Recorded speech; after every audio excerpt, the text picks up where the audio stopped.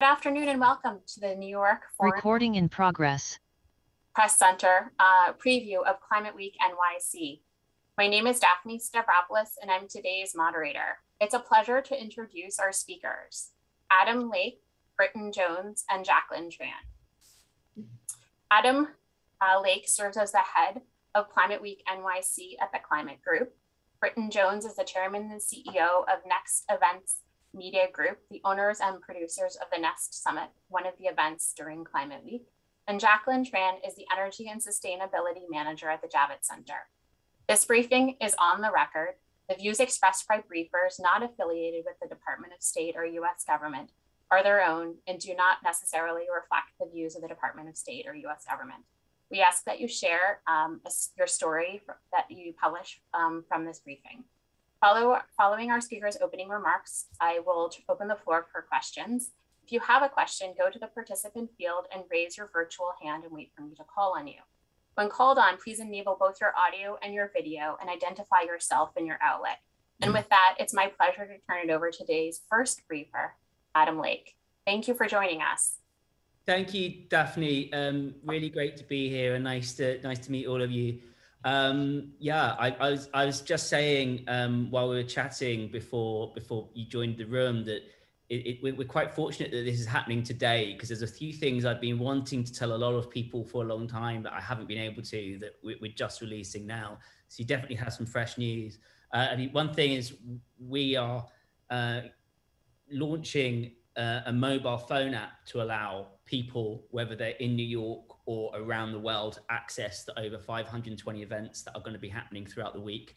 So it's going to be the most inclusive, engaging, and global Climate Week NYC there's ever been. So it's a free app. We didn't know we'd get it in on time, so we've not been telling people about it, but it's now done and it's in the App Store. So that's one nice thing to say. And the other thing, quickly, before I just give a bit more of a broader overview of Climate Week NYC, is we are delighted to announce that we have been working with the 7 biggest late night TV talk shows, and next Wednesday evening, they will all be doing climate night. So they'll be devoting the show to sustainability and climate issues in support of Climate Week NYC. So all the people you've heard of, James Corden, Jimmy Kimmel, all of them, it's going to be fantastic. So that is genuine new news. I think only the New York Times has managed to just catch on to that. I've not seen any coverage yet. Let me just talk a bit about Climate Week NYC overall. So Climate Week NYC is run by the Climate Group. We're an international non-profit with offices in London and New York and India. And the reason why we do Climate Week NYC is, as an organization, as an NGO, we work with businesses and governments. And we feel that it's really important to ensure that businesses and governments create change so that consumers have choice at the ballot box and the products that they buy. And so we do this through programs throughout the year. But Climate Week NYC is the platform where we actually force people to say, like, this is the week to make the announcements. And that's always been our history. And you will see for our program, and I will share in the pack you'll get, we've got some of the biggest names in business speaking, from the CEOs and presidents and chairs of most of the biggest organizations in the world that are doing something in this space. We're also working with some of the most significant political leaders, kicking off on our opening day, which is Monday morning from 10 a.m., where we have, it feels like half the cabinet of the White House are going to be there. We've got the president of the EU Commission coming along, the COP president, of course. So we've got that going on, and that's fantastic. And I can send lots of details of specific names. The thing that really excites me the most, though, about this year, after the terrible 2 years we've had with coronavirus and restrictions and all sorts of things going on, is the beating heart of Climate Week NYC, the range of events that take place in New York and around the world. It's grown to be a record-breaking year for us this year. We're looking at 520 events as of today. It was 500 yesterday. Who knows what it will be tomorrow? Spread across 10 different categories. A lot of them are digital. Some of them are physical. The vast majority of them are free to access, open to all. Every facet of this, conversation is going to be explored, and people at whatever level can engage with it. And I think this is something really important because the public is so interested now in climate issues and they want to know what they can do. And I think learning more is the most important thing that people can do. And so obviously we're going to answer lots of questions later and that, but I just wanted to sort of say for me, the most interesting, exciting thing and a big piece of advice if you work on a particular issue is exploring the events listings, look at what's going on. That's the real part. That's what's happening. And we have our own events program in the week with the Hub Live. It's 18 top events. We're bringing together the 2,000 top climate leaders for that. We've got Britain here from Next, who's doing the Nest Summit. And that's just a fantastic program of events that we're working with. We're so proud to work with them. There's so much happening. So yeah, I think I've given enough of the spiel about the overview piece there, and I'm really looking forward to answering any questions people have on any of those specific parts. Thank you so much, Adam. Britton? Thank you, Daphne, and thank you, Adam. We are so excited for the upcoming week. I am Britton Jones. I'm the founder and CEO of Next Events Media Group, and we are the proud producers of the Nest Summit. I'll go over just a few specifics in the beginning here to let you know that we are running September 21st and 22nd. We are so pleased to be the official event partner of Climate Week NYC. Adam and his group are just fantastic to work with. And the location of our event is the Javits Center. In fact, it's the newly opened expansion part of the Javits Center, the new building of the Javits Center, which is just an iconic symbol of sustainability in New York and one of the greenest convention centers in the country. Our event, the Nest Summit, is being produced in a hybrid form, in person and virtually. And we think this dual production is really key because it enables us to connect both B2B, business to business, and also large B2C, business to consumer audiences. Our in-person attendance, which we're requiring both proof of vaccination and mask wearing to attend, will be primarily B2B, business to business, where leaders are going to come together to share best practices, spark ideas, and form new collaborations. And again, our digital distribution of all of our content is key to connecting climate conscious consumers. And when you think about it, at the end of the day, we are all consumers. And I think one of the things that we're trying to do with the Nest Summit is get people to think differently about their consumption and get them to realize, get all of us to realize that when we spend our dollars, we have a chance to vote and to contribute to companies that are doing good things to advance in sustainability and accelerate climate action. So again, we really are trying to get the connection of people to purchasing with a purpose.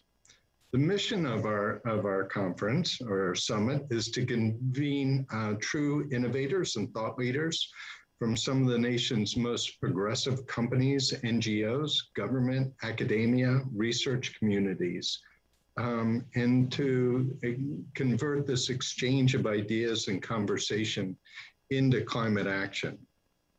Our conference is very robust.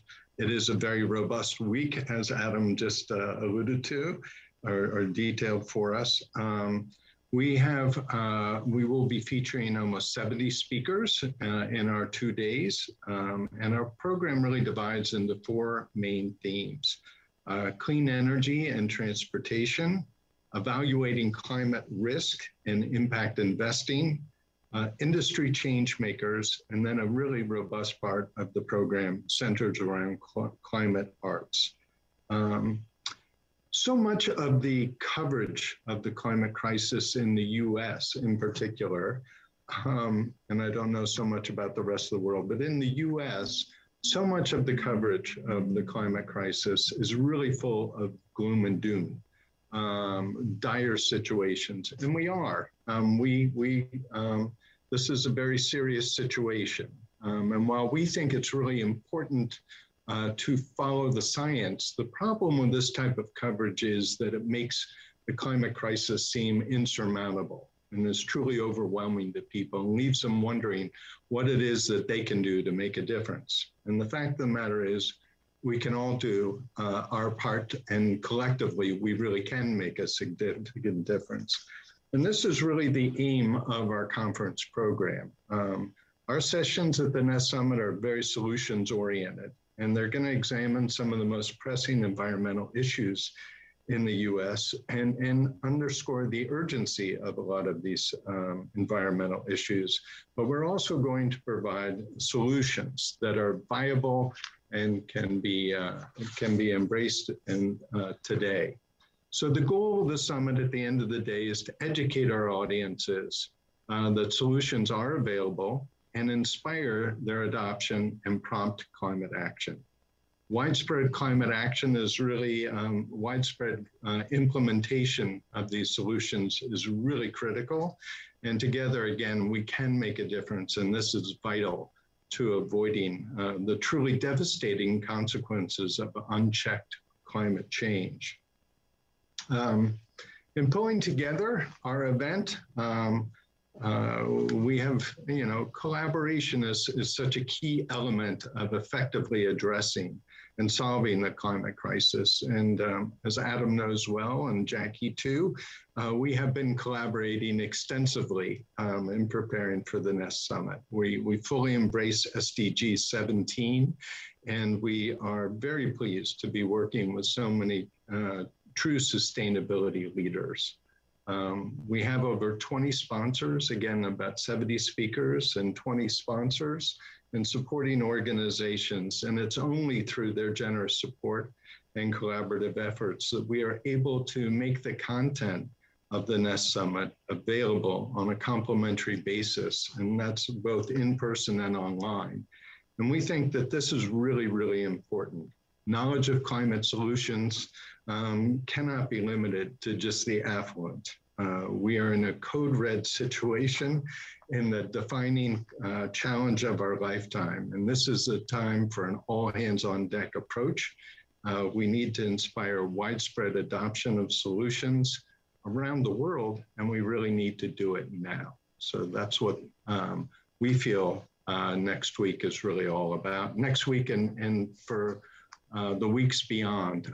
I will say that our content digitally will be available online, both on our own website and part of our collaboration, great collaboration with Adam and the Climate Week NYC people, is that our content will also be available through their digital channels, their YouTube channel and their Facebook Watch program. We're really grateful for that. Thank you. And I'll pass the floor to Jackie. Thanks, Britton. So the Javits Center is really excited to be hosting events like the NEST Summit during Climate Week NYC. We really look forward to another year of accelerating conversations for climate action ahead of COP26. To Britton's point, we have seen record-breaking heat waves, overwhelming wildfires around the world, and increasing frequency and intensity of hurricanes like Ida that devastated the Gulf Coast and the northeast of the US. And so we are seeing that the consequences of the climate crisis continue to really grow more serious. But there is that glimmer of hope and that optimism that we as the Javits Center would like to echo to Britton's point. We are the founding partner with the NEST Summit, an event that really brings together thought leaders, innovators, and experts to spark new ideas that will help tackle the climate crisis. And as a venue, we've always seen ourselves as a model for sustainability. And through that model, we hope to provide scalable solutions that can create more optimism and more climate action around venues around the world and with other organizations too. So I'd like to go through some of those scalable solutions now.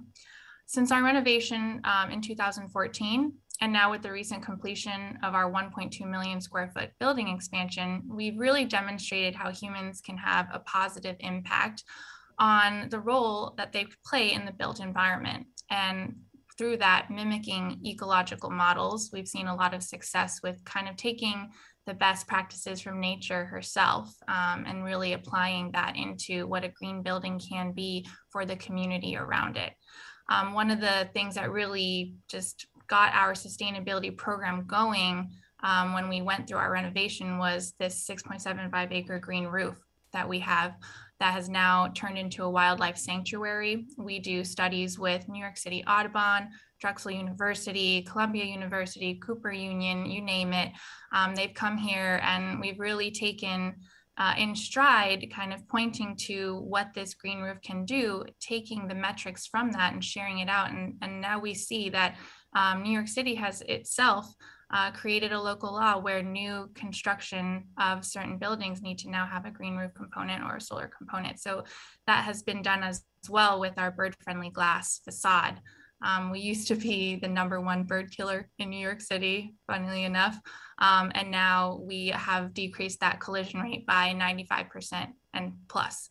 So we're really showing that, you know, these things, it's not always perfect, but if we find a problem, we see the solution, we can make it happen through our model.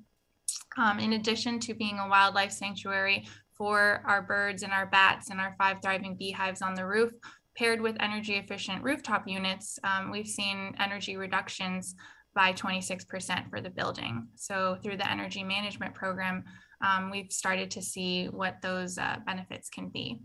And now on the newly expanded rooftop where the Nest Summit will be housed, we have a new type of green roof, which we're really excited about. It's a state-of-the-art event space, and it includes a 1-acre farm, an orchard with New York State apples, some pear trees, a pollinator meadow. I was just up there today. I already saw some monarchs and bees and all different kinds of pollinators really gravitating to it. And we have a shade garden there as well.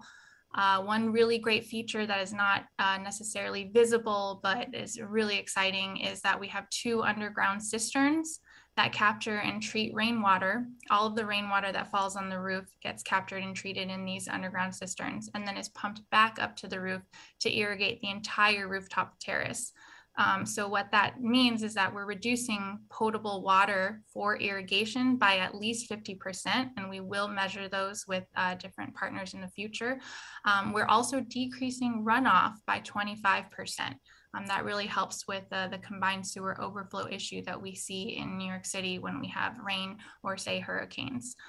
And then another project that is exciting on our rooftops is a solar installation that we've been working on with Siemens and the New York Power Authority. This will be the largest solar installation in Manhattan to date when it is complete. We will break ground very soon. It includes 3,000 solar panels that is distributed across 34 custom canopies that sit over our heating and cooling units on our green roof, and 2 larger solar arrays on the northeast extension that will provide 1.61 megawatts of solar energy and 3.5 megawatts of battery energy storage. This equates to over 2 million kilowatt hours of clean electricity generated in the first year alone. So for comparison, since that's a lot of numbers, 1 megawatt can power about 500 to 1,000 homes, and the average American home uses about 877 kilowatt hours per month. For the center, we're equating that to about 10% of our usage. The solar power will also be integrated into our microgrid. So we have a microgrid that has become a big part of our resiliency program for climate action. We have generators there that, when needed, can allow the Javits Center to be off-grid for up to 6 consecutive days should we experience any power shutdowns. This also provides resiliency for the shows that are in the building. And in tandem, we have always been enrolled in what is called a demand response program. Basically, we're connected to the Times Square grid. It is an overloaded grid, and say during a very hot day in the summer when AC is in high demand, that grid can be really overloaded, and it's hard for the distributing power organizations to really determine how much they need to distribute to those that need it. So we've always been enrolled in this program. What we do is we shed our load, or we curb our usage as needed to relieve the grid. And now with the microgrid, we can actually transfer all of our power that we're using to the generators. And now with the solar installation and the battery energy storage system, we are integrating the solar energy into the microgrid so that when we transfer, part of that can actually be clean energy. It will be the first battery energy storage system of its kind to be enrolled in the Con Edison demand response program in the city. So we're really excited about that. If you want to hear more about this program, Siemens and others will be having a panel discussion. Our CEO from the Javits Center, Alan Steele, will be speaking as well. So you are invited to attend that session. And we also have a tour that I will be leading with Siemens to show the canopy prototype. So we have one prototype that has been constructed on our green roof, and it will show that. We'll look over the microgrid area, and then we'll end up on the farm so you can kind of see all of the blossoms up there. And our energy programs are really working to meet the aggressive targets for decarbonization and clean electricity set forth by New York's Climate Act, as well as what we're moving towards for the nation. We are living proof that the impact that venues and buildings can have on green infrastructure and green economies is possible.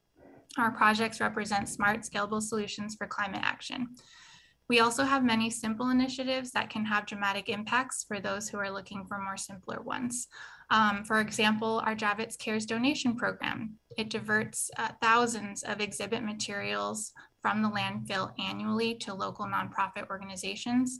These are materials that may be intended for a single use, and rather than throwing it in the trash, we are repurposing it to organizations who need it. So over 6,000 items amounting to more than 35,000 pounds of various furniture items, including tables, seating, lighting, storage equipment, have been donated to our community partners. And with the help of our catering provider, Cultivated, we have also rescued nearly 100,000 pounds of food to local organizations who are fighting food insecurity and food waste. So as we embark on our journey together to tackle the climate crisis, we know that we cannot do it alone. Collaboration, the sharing of ideas, innovation, and even morale boosting is needed now more than ever. The Javits Center has always seen itself as a place where people can gather to share ideas, move thoughts forward, and drive change. The Nest Summit is an example of just that for climate action, and Climate Week is just that ahead of COP26.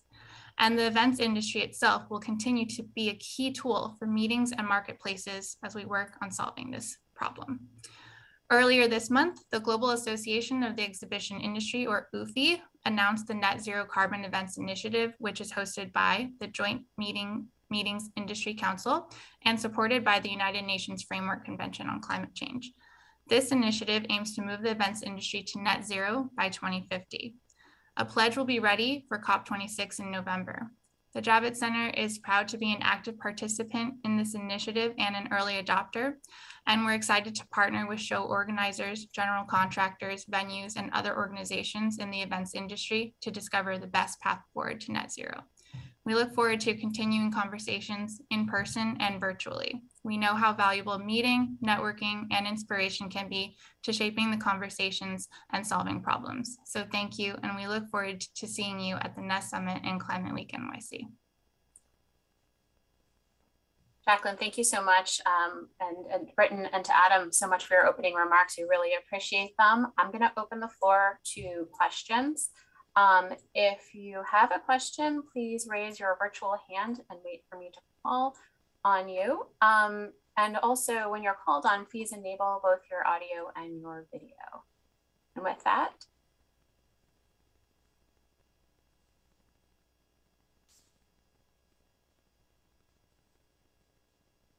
I might, Daphne, if I may, just while people are feverishly Sure. writing down questions, just want to make one quick point, which I hope will be of use to the press on this call.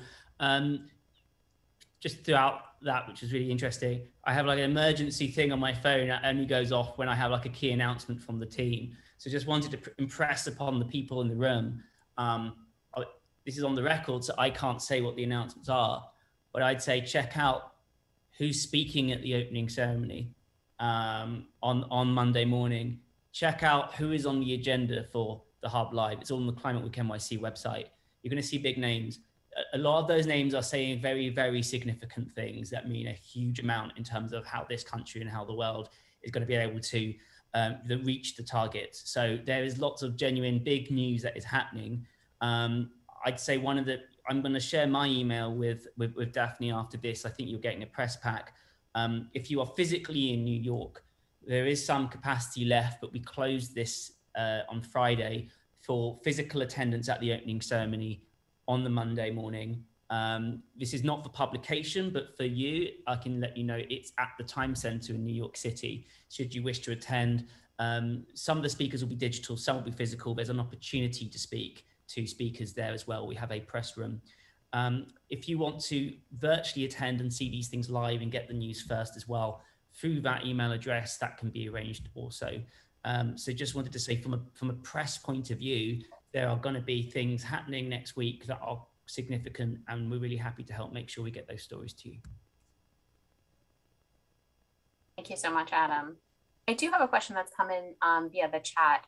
Unfortunately, one of our journalists had to leave a little bit early, but the question she poses, it's from Kemi Osukoya, and she wants to know how the agenda for Climate Week next week will reflect, and it's already been mentioned in some of your remarks, recent climate events, including Hurricane Ida. And so if there's a specific part of the agenda that is going to factor recent events in like that.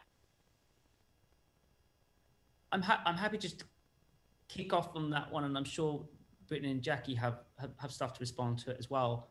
I think it's a constant conversation in the climate world between sort of resilience and adaptation. You know, do we try and stop climate change, or do we just build bigger walls around the city so it doesn't flood us when it happens? So even before Ida, that's a really big part of the conversation, and it's a part of the conversation in terms of the people responsible for planning and preparing cities, states, regions, countries for this. But it's also part of the conversation. We've created a environmental justice program as part of the main themes, because actually often it's the local communities that get damaged the most and have the least say. So we've been investing a lot of time and effort in trying to ensure that these groups have a voice, have a platform, or provided help. We're working with Facebook directly to support organizations so that they have an audience as well. So I'll keep the answer short, but I just say, like, it is going to be a thread that comes to a lot of things. And there are a lot of people from, who work from the White House, secretaries of state, various different departments, who will be talking to this as well. I will also mention that this subject will be addressed at the NEST Summit on Wednesday afternoon. Alan Steele, the president and CEO of the Javits Center and also head of NYC and Company's Sustainability Council, will be holding a fireside chat with Janie Biveshi, who has run the New York, the Office of Resilience from the mayor's office from the city of New York. And she is also one of the, has been nominated to be one of the top officials in NOAA by the Biden administration. And she will be addressing resilience, the resilience programs of New York City and the needs for resilience across the country in this fireside chat. That sounds wonderful. Adam, I was wondering if you could share the themes of Climate Week. Sure. NYC. So I don't embarrass myself, I'm going to literally put them some highlights on my page, just so, because I know full well that I'm going to miss one out, and it's going to be one which will be a terrible one to miss out. So I'm going to,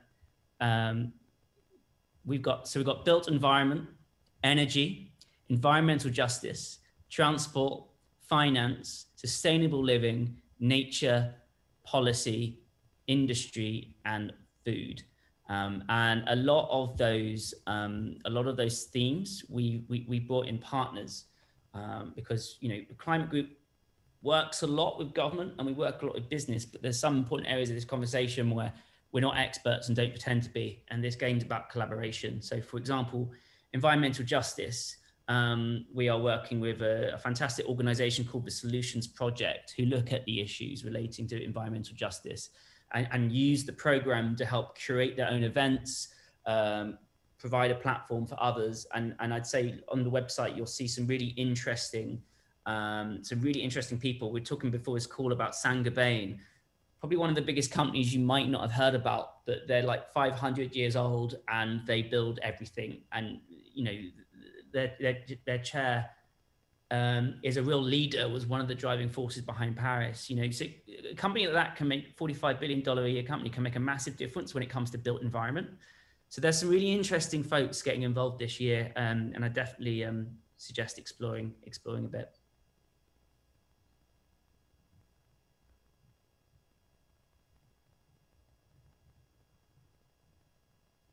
If I'm not mistaken, Britton, you had raised SDG 17, and you know, I'm sure it's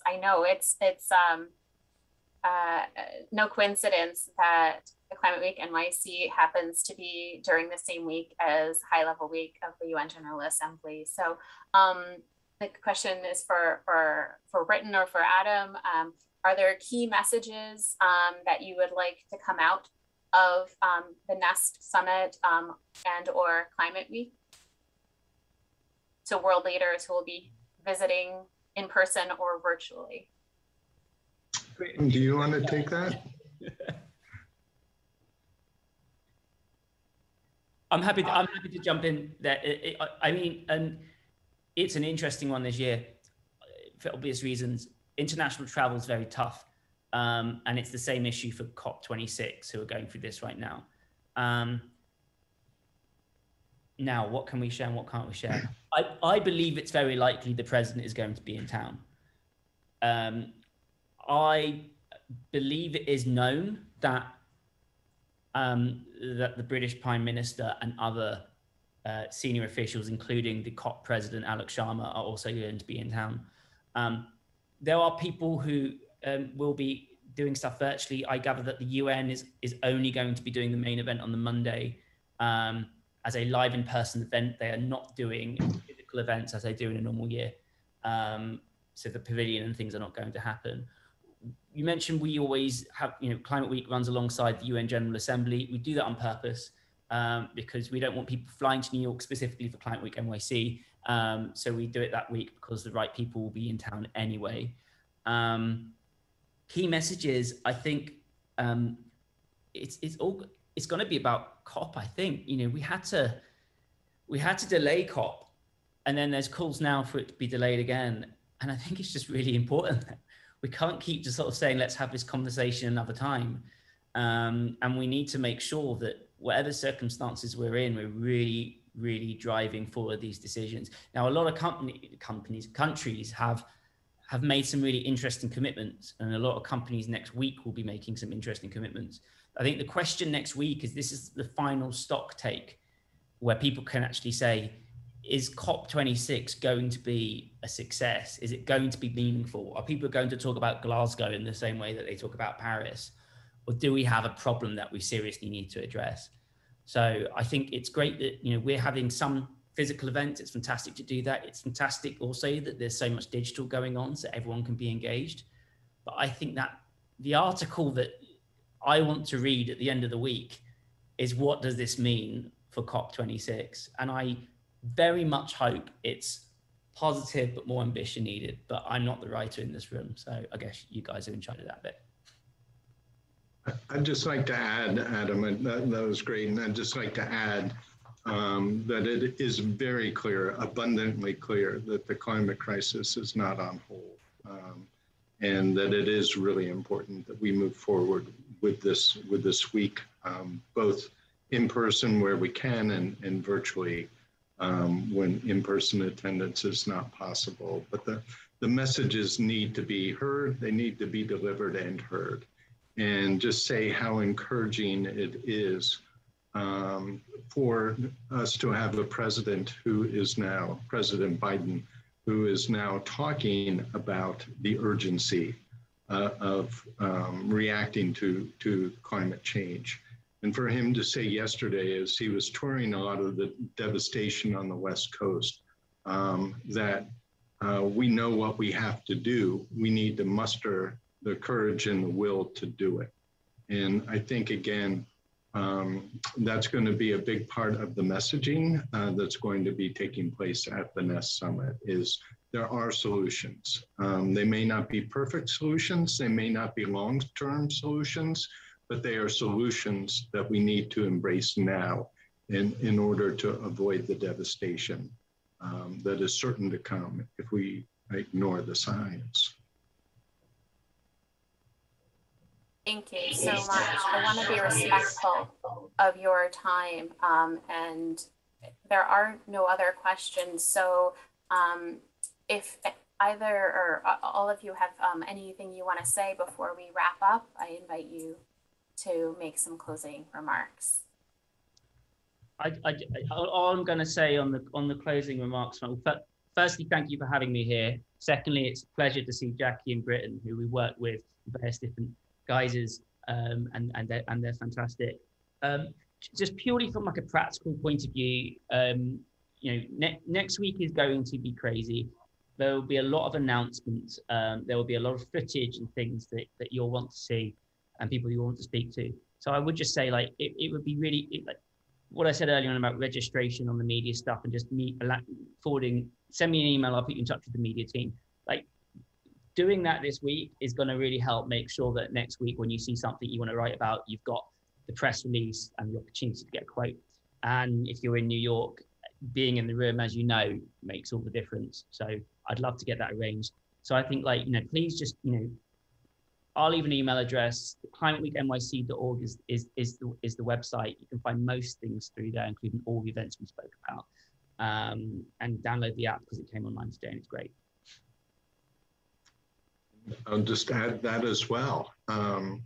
It's a pleasure to be here with you, Adam, and with you, Jackie. And Daphne, thank you for having us. Any of you who are interested in attending the NEST Summit, which is on Tuesday and Wednesday at the amazing building that Jackie was talking about, please come see it live. It really is impressive what they've done. And we would welcome you to come attend any and all of the event that you can in person. And if not, please check it out online. We are the nestsummit.com. And I would also like to say thank you so much for having me here. We're really looking forward to hosting the NEST Summit again this year. Last year it was virtual, and now we get to see some people face to face, and we know that that really is so much more special when you're really hearing the ideas and connecting with people. And so we're really excited to be able to do that, but still offer the virtual platform for those who cannot attend in person. For those who are going to be in the area, again, we are doing that tour with Siemens, looking at the prototype of the solar canopy ending up on the farm. You will also see the green roof. So if you're interested in attending that tour, please reach out and we'll be happy to add you in. Well, I think we're out of time. I appreciate your remarks today and joining us, Adam, Britton, and Jackie. Today's briefing was on the record. As soon as a transcript is available, I will send it to everyone who's attended. It'll also be posted on our website at fpc.state.gov. And I will also be sharing the press kit and your contact information as you mentioned. So with that, thank you for joining us and good afternoon. Thanks. Thank Bye. you.